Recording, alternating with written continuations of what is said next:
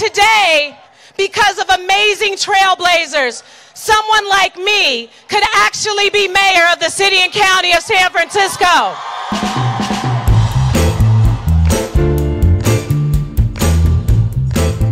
As just the second woman mayor of San Francisco in almost 30 years, it takes learning from strong examples of leadership to mold the leader of a city as large as San Francisco. You have people that no one has even heard of, like my grandmother, Miss Brown. She was the matriarch of not just the family, of the community. She did amazing things for people, and she basically created an amazing example of what it means to be a strong, fierce, dedicated woman of integrity, even in the midst of living in poverty.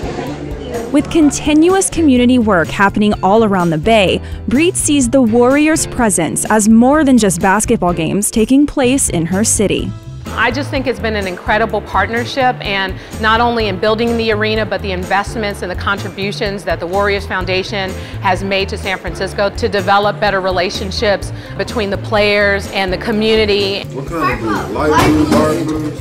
The redoing of some of the courts in certain neighborhoods, courts that have been in disrepair for so many years. Being mayor of San Francisco may be at the pinnacle of local politics, but Breed makes sure to provide opportunities for other minorities in the community.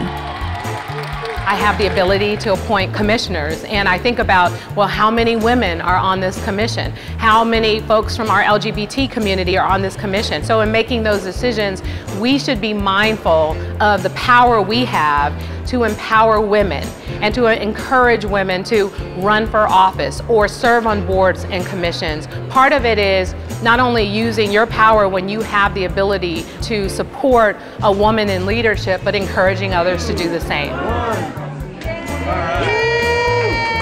As Breed continues to lead by example for young women, she wants to make sure the trend doesn't stop with her.